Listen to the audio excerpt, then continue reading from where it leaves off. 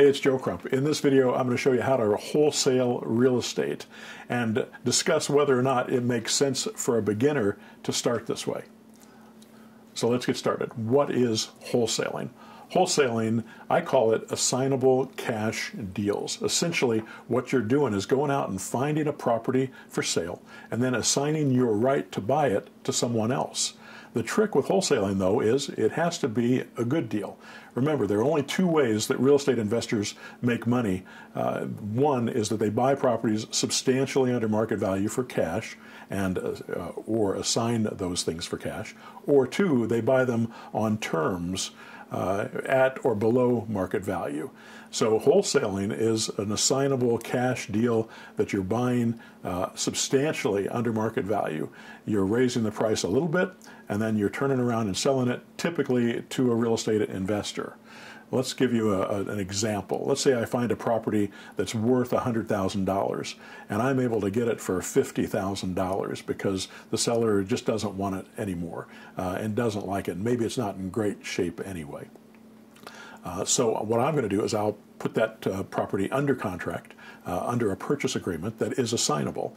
And then I'll go out and find an investor who's interested in buying it. And maybe I'll add $5,000 or maybe I'll add $10,000, depending on how much work that property needs. And I will then ask that investor to come up with that $5,000 plus the $50,000 that will go to the seller to buy the property.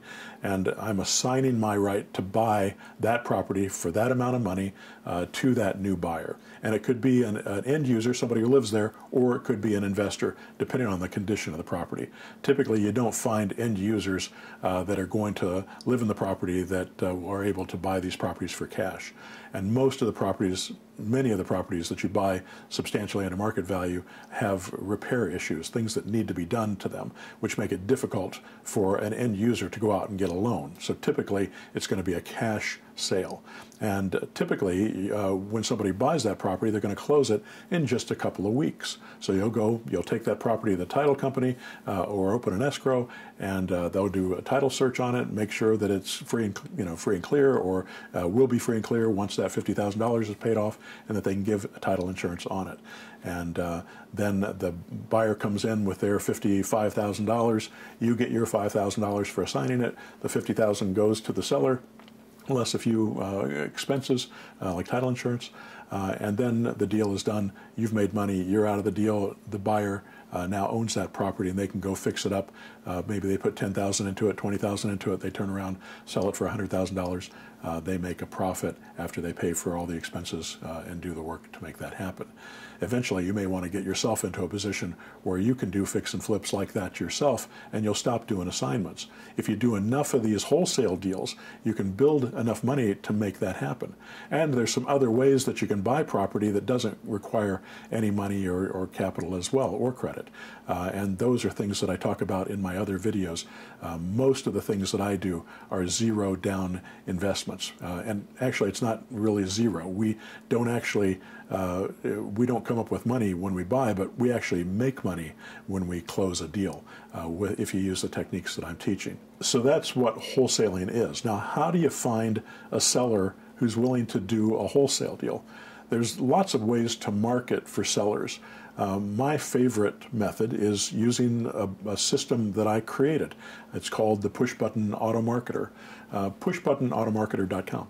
And that system goes to for sale by owners on Zillow, on Craigslist, and it sends them a message. And it says, would you consider selling your home rent to buy rather than selling it outright? Or you could send another message, I'm an investor and I buy properties under market value. Would you be interested in selling it to us? Now, the first one gets a lot more response than the second one, but both of them work. And if you're only looking for properties under market value, you're going to get a lot fewer leads if you ask for properties that are under market value than if you ask for properties that you can buy lease option. But if you talk to people that say they might be interested in doing a lease option, you might still be able to get that property under market value or buy it on terms, subject to or multi-mortgage or land contract or contract for deed or assignable cash deals like we're talking about here. So there's lots of ways that you can buy these properties once you market market for them. What you need to do is learn how to be a deal engineer and then figure out which type of structure, which type of purchase makes the most sense for that seller. If you can solve the seller's problem, they're going to want to work with you. So you want to find the best solution for them that still makes you money. And having the ability to structure the deal in multiple ways makes it possible for you to do that. If the only thing you're looking for is under market value properties and the only thing you're doing is wholesaling, that means you're going to leave a lot of deals on the table. I find that I can do 20 or 30 for rent method deals for every wholesale deal that we do. And that's not because we can't do very many wholesale deals. We can if we choose to.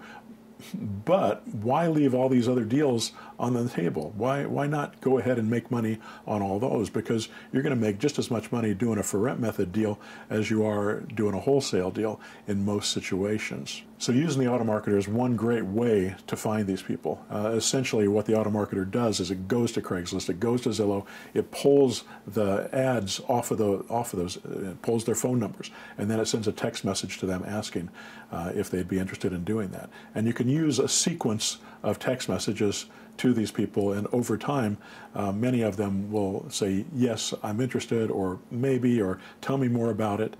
And even if they say no, it starts a conversation. And so it makes it easier for them, easier to call those people and work with them. There's also a system in the auto marketer called the power dialer. So you can call all the people that said yes, then you can call all the people that said no, and then you can call all the people that didn't respond at all using this power dialer. And it makes it possible for you to get through a lot of these people at the same, one after the other, and call through them individually. So many people spend so much time on the phone, and the power dialer will speed up that process by 400 to 500%. A power dialer is similar to a predictive dialer, if you've heard of that. It just works a little bit better for what we're trying to accomplish. Another way to find people that will sell their properties dramatically under market value is by sending them postcards or letters, something along the lines of, I buy houses for cash. We can do a quick sale. We can do a quick closing. Call me. I'm interested. It doesn't matter what kind of condition it is. Those types of postcards. And in the auto marketer, we have a system set up so that you can upload leads to it. You can either upload absentee owner leads. You can upload leads that you drove around and wrote down their addresses. You can upload expired listing leads. You can use the leads from Craigslist and Zillow, any leads that you can pull off of there that have addresses. And you can send, with just a couple of clicks of the button, you can pick a postcard, and we've got multiple postcards. We've got yellow letter, we've got self-mailers, we've got a couple of dozen different choices that you can use and send out the mail. And all you have to do is click a few buttons, put your credit card in, pay for the postage, and then it sends that to a service that we use that sends out all the postcards for you, and then you can wait for those responses. Now, those leads are expensive compared to the auto marketer, where you're going to pay $1 to $3 to $4 per lead on average. With snail mail, you're looking at $20, $30, $40 per lead. Compared to the auto marketer, it's kind of a no-brainer. But it's still, there are some people that you're just not going to be able to get their phone numbers. So sending them snail mail is the only way to do it. So if you have a good list of people you can send to, it's a great way to get great leads. Because even if it costs you $500 to put a deal together and postage, and you make $5,000 on it, you just made 10 times the amount of money that you invested in order to make that happen. My suggestion, though, is if you're going to use snail mail for something like this, that you know what you're doing before you send it out. And I think it's better to learn how to do this process using something like the auto marketer, where the leads are so cheap and they don't cost you very much, and you spend a few bucks on leads instead of hundreds of dollars or thousands of dollars on leads. Learn with the easy leads, learn with the low-hanging fruit, and then you can move on and you'll be able to add absentee owners and expired listings to that mix afterwards. And by the way, the auto marketer will also send voice blasts to absentee owner and expired if you have their phone numbers. So you can also save a lot of money doing it that way. Or you can do a combination where you send a snail mail, and then you send a text, and then you send a voice blast, and you could do it in sequence over time and continue to drip on that particular lead. And if you know anything about direct mail marketing or direct marketing, which is internet marketing, it's snail mail marketing, it's direct response marketing. If you know anything about that, you know that typically they say that you need to touch them 8 times before you'll get a response. That isn't the case with the automarketer. We send out a blast and we'll get, 10 to 20% response rate on a pretty regular basis. I've had as high as 80% response rate to our text blasts that we've done. And I've had as low as 5%. So it kind of goes from the gamut. When I send out postcards, if I get 1/2 of 1% to respond, I feel like I'm doing fantastic. So you get so much less response with mail than you do with text. There are lots of other ways to find these types of leads as well. You can go around and look at vacant houses and track down their addresses and do a skip trace on them and track down the seller and see if you can offer them something. But there is a level of work that's required to doing that kind of stuff and time that may be prohibitive after a while. And you may say, why not go after the easy stuff first? And then if we get that done, then I'll hire somebody to do this other work for me, and we'll develop our leads in some other ways as well. There's some great list services that you can go to, like Melissa Data or List Source, where they'll sell you properties that are absentee owners, people that don't live in the same property that they own. Basically their address on their tax record where they live is different than the address of the property, and those are considered absentee owners. And there's a lot of different ways to parse out those lists based on whether or not they have mortgages, what their prices are, what locations they are, and that'll help you find these types of properties. You can also get foreclosure lists, and I find that people that are currently in foreclosure, and this is people that are, they're called pre-foreclosure, people that are late on their payments and they've received a notice of default. So you can get lists of people that have notice of default, and then you can go knock on their door, send them postcards. But I find that most people that are in default don't have much equity. That's why they're in default, because they couldn't sell it with a real estate agent. Very few of them actually have a ton of equity in them. Some of them do, and sometimes you can find deals like that. I think if I were doing that, I would look at low-end properties. Those are typically the ones that might be in default that have more equity in them. So once you have a lead and you talk to them and they say, yes, I'll sell it to you at a certain price, then you got to put that property under contract and essentially make that contract assignable so that it's a regular purchase agreement that is assignable and cancelable by you. So you can always back out of the deal if you need to. And there's typically a time frame on it of, say, 90 days for you to be able to go out and find a buyer for that property. If you didn't price it right, if you didn't get the right price on it and then add enough to make a profit for yourself and still keep it under market value so that whoever buys it from you can still make a profit, then it won't sell. Just straight up. And I see so many new investors who don't know how to price their properties. And it's not that they just don't know how to price their property. It's also that they don't know how to negotiate the deal to make that make sense. Now that's a topic for another video, but maybe I can do that in the future where we talk about negotiation. I've got some other videos on my blog at joecrumpblog.com that you can check out. And I also teach that in my Push Button Automarketer, also in my mentor program, negotiation and talking to sellers and putting these deals together and getting them to accept the offers on terms or under market value is the most important thing that you can learn as a real estate investor.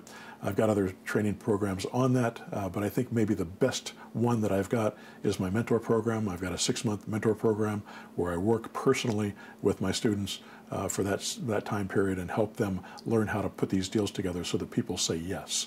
There is an art and a craft to it, and if you learn it, it'll serve you for the rest of your life. It's a little hard to learn at the beginning, but once you've learned it, you'll be able to put these deals together forever. It's kind of like riding a bicycle. All right, so now that you've found the property, you put a contract together on it, now you need to go out and find a buyer for it.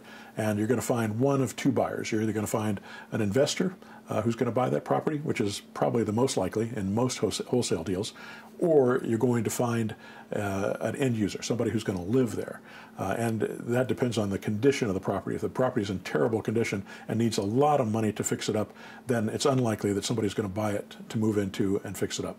Happens sometimes. Sometimes contractors will buy and move into properties that are in rough condition. I've had that happen, but it's unlikely that they'll ever get it fixed up, and it's unlikely that they'll actually have enough cash to make it close. If you were selling it on terms, it'd be a lot easier. If you bought it on cash under market value, then you sold it on terms on a land contract or a lease option to somebody, and if it's in terrible condition, on a land contract to somebody else, then they could fix it up, and they wouldn't have to come up with as much money to do that. So that's another option that you've got if you've got capital. But if you don't have capital, that's not something that you can do. So finding investors, though, that's not difficult. People get all bound up with, oh, I've got this investor and he wants to buy this property and here's the criteria that he wants and I just got to go out and find a property for him. No, you don't need to do that. What you need to do is just go out and find a good deal, because as soon as you find a good deal, investors are going to be knocking down your door wanting to buy it from you. A good deal is a good deal, and good deals aren't that easy to find, especially dramatically under market value deals. So when you come up with one, you're going to be able to, and the one that's going to actually make them a profit, it's going to work for you. Now keep in mind, there's a few things that have to happen for them to make a profit. They have to pay for the underlying house, they have to pay for your assignment fee, they have to pay for the rehab on the house, they have to pay for holding costs, and they have to pay for selling costs. People aren't, and make sure you build in realtor fees into their selling costs, because if the rehabber is turning around to sell their property, the likelihood that they're going to sell it themselves as a for sale by owner is very, very low. 85 to 95% of them don't succeed. So most rehabbers just go directly to the MLS and try to sell it that way. So figure out 10 or 12% just for selling costs. So, and then of course you've got to pay for utilities, you got to pay for the lawn and all the other aspects of owning a home, taxes, all those things while you're holding it. So if you're holding it for multiple months, make sure that you build that cost into it for your investor. And then look at that deal and say, is there enough profit after doing all this work? Is there enough profit on their investment? And if they have a cash investment, of X amount of dollars, and they make X amount of dollars, then you can figure out what their return on investment is simply by dividing that into it. And that'll give you a percentage of return over a certain period of time that you can guesstimate. And if that makes sense for an investor, then you're going to get it sold. If it doesn't make sense for an investor, then you'll never sell that property and you're just wasting your time. So once that's done, now you have to go and get it closed. So you take that document, you take that buyer to the title company, you say, here's the deal, this is what we're going to do, we're going to close it, and you ask the title company, what's the best way to pay me? What's the best way for me to get paid in this deal? Do you want to pay me out of the seller proceeds, so that the buyer pays the full amount plus your assignment fee, and then comes out of the seller proceeds? Do you want the buyer to pay me separately before we come here? Just ask the title company, and they'll have an attorney there, and they'll tell you the right way to do it, because it's going to be different for different people in different locations. But it's not difficult to do. So the next big question that comes up is, how much do wholesalers actually make when they sell a property? And it all depends on the value of the property and how much under market value you get it. If you buy a property for $20,000, for example, let's say you get a property for $20,000 under contract, and that property is worth $100,000. That means you got $80,000 of equity in that property. Let's say it needs $20,000 of work. That means you've got it up to $40,000 is going to be their investment, plus their closing costs, so let's say another 10%, so that brings it up to $50,000. That means there's $50,000 of equity. How much of that $50,000 of equity can you get out of that new buyer and still have it make sense for them to do this deal? In this situation, you could probably get $25,000, and they'd probably be happy with $25,000 of profit out of a deal like that. So that would be a pretty sweet deal for you. But you're also buying it pretty dramatically. You're buying it for 20% of its value, which is a difficult thing to pull off. Now, if you're closer to 50%, let's say you're at $50,000 on this, and it's going to cost $20,000 to fix it up. So now you're at $70,000 plus another 10 to sell it and hold it. So now you're at $80,000. That means there's $20,000 left in there for you and the investor to divide. So you have to figure out how much will the investor require before they'll even do this. So if you took 5,000 out of this and they get 15, is that enough for the money that they have to come up with in order to do this? They've got $5,000 into this property, and they're only making $15,000 on it.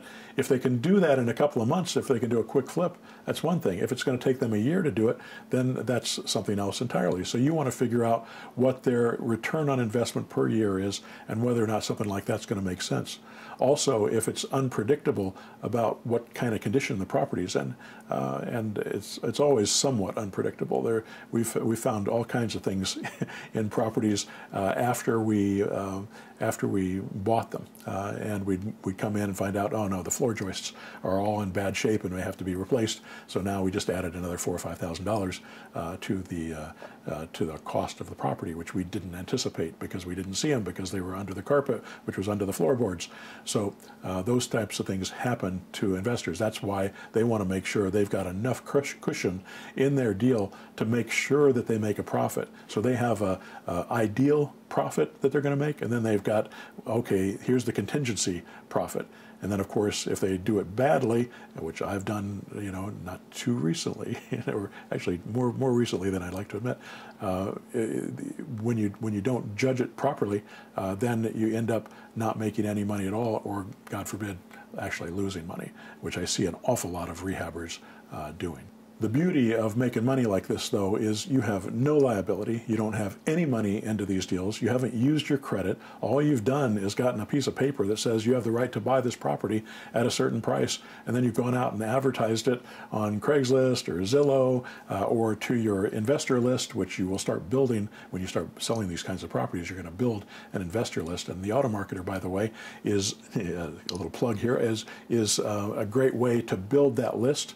There's some ways to find investors with the Auto Marketer, and then you can also keep them in there, and you can broadcast out to them whenever you get a new property. And when you have a decent size investor list, you'll be able to sell your properties very quickly, sometimes in a day, simply by sending out an email saying, hey, I've got a new property, here's the deal on it. You'll get 5 people to call you on it, and you'll take the one that you want. This is so much different than having one guy who has to look at each one of your properties and say, I don't really like that one, get me another one. And then you have to go out and start all over again and do it with another guy. Put together good deals, and you'll have lots of investors who are interested in your deals, and you'll be able to sell them very quickly and make a lot of money doing it. Is wholesaling a good plan for a beginner? I think it's a great plan for a beginner because it doesn't require money. It doesn't require credit. You don't have to go out and get a loan. You don't have to qualify for anything. All you have to do is, like I said before, get that document signed. So it's really nice for beginners. The big problem I see with wholesaling is how sparse the number of deals are compared to other types of deals. If you go out there and do flip lease options using the for rent method that I teach my mentor students, you're going to have a lot more properties that you can work with. A lot more people are willing to take full price for their property than are willing to take 50% of the value on a property. So if you're a beginner, my suggestion is start with the for rent method and then migrate into these other deals as they start to come across your desk. Because as you're going after the for sale by owner, or as you're going after the lease option deals, you're going to naturally come across these wholesale deals. People say, I don't want to do a lease option, but I will sell it for under market value. And those are deals that you can turn into wholesale deals. And eventually, when you start creating capital like this, you're going to be able to purchase those properties with cash because you'll be made money from your other deals. Can you find wholesale deals with real estate agents? The answer is no. You can have real estate agents that give you pocket listings. Maybe they come up with something every once in a while that they find or that they don't want to list because it's in such terrible condition. Sometimes agents will give you that information, and I know that there are people out there that go around and develop relationships with agents to be able to do that. But honestly, I think it's a waste of time. There's lots of other ways to find great deals. You don't have to go through real estate agents and then pay them a fee to do that. unless you just start naturally developing those relationships over time as you're doing this other stuff. You know, great if they bring you one, but I wouldn't make it your main goal. If you look at why they can't find these types of properties for you, they could go and they could make an offer on every house in the MLS and just do lowball offers on them. Sometimes they work. 99.9% of the time they don't work, and they just make the other agents angry at them. So agents don't do that for very long. There's also looking for properties that are REOs, real estate owned. These are properties that have been taken back by the bank, and now they've put them on the market, typically with a real estate agent. And that real estate agent is attempting to get the maximum amount of money they can for that property. But sometimes you can get some good deals because they're not in great shape, and you could go in and fix them up and do it that way. But you'd have to buy them for cash. And you might be able to bird dog them for another investor, and they give you a couple $1,000 to find those properties for you. But then you'd have to find an investor, and you'd have to make sure that they're going to follow through with it, and you're not going to be able to go out to your list and sell them to those people. I think that's a mistake to go in that direction. Instead, go after the seller directly. Go after sellers directly and find the great deals, and then take those great deals and build your buyers list, your investors list, and sell those properties to that investor list. And you'll take the profit yourself, and you'll have more properties that you can work with without having to go big into an agent or someone else in this transaction. Real estate agents can be wholesalers as well. Essentially, real estate agents do something very similar to wholesaling. They're getting a commission instead of a profit. As an investor, we make profits. As an agent, you make a commission. And you could, if you're buying especially cheap properties, you could raise your commission on those types of things and be able to get a little bit more money and then turn around and sell them to investors. Those investors could fix them up, and then you could then turn around again and sell the properties for them through the MLS and make a double commission on a property like that. I've known a lot of investors that have done it like that, or a lot of agents that have done it like that. I used to be a real estate agent way back when. I've had a broker's license for 30 years. I still do. But we would do something similar to that, where we would work almost exclusively with investors, because investors have cash. They can close immediately. You don't have to worry about inspections. You don't have to worry about appraisals. You don't have to do any of that stuff. You just close the deal, and it usually takes 2 weeks, and you got your money, and then they're off fixing up the property. And as soon as they get it fixed, they're calling you again to list the property, and you sell it for them and flip it, and then you go help them find another property. It's a great way to create a good business for a real estate agent. One of the things I love about wholesaling is that it requires no cash, no credit, no verifiable income. All you need is a piece of paper that says, I have the right to buy this property at this price within this period of time from this person, and it's assignable to someone else. And then you need an assignment form that says, I'm assigning this agreement to you, and then you give it to them, and they sign everything, and then you go to closing, and you get your money. This isn't zero down real estate investing. This is cash at closing real estate investing. Who pays closing costs in a wholesale deal? Typically, closing costs are split between the seller and the buyer. You don't pay any closing costs. The seller pays half of the closing cost of the property.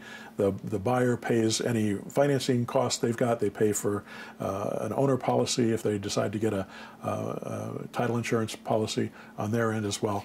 The seller also pays for a seller's title policy. It typically would cost, on a $100,000 property or so, maybe $1,000 to close the property deal. So maybe half of it and half of it on average.